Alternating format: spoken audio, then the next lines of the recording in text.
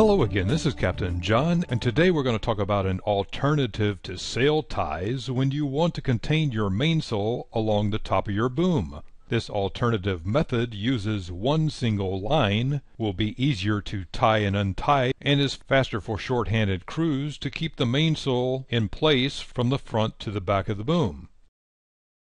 First, you want to lower the mainsail and flake it along the top of the boom.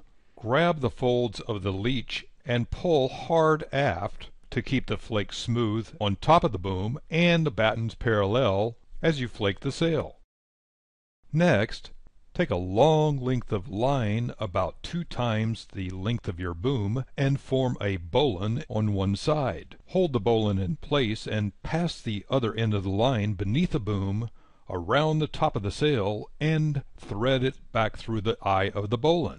Pull hard on the line to contain the bulk of your mainsail closest to the luff. Work your way aft about 2 feet and form a half hitch around the boom as shown.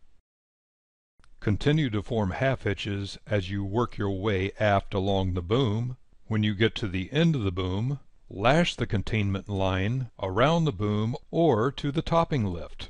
Use this easy technique as an alternative to sail ties to make your job faster and easier when sailing short-handed.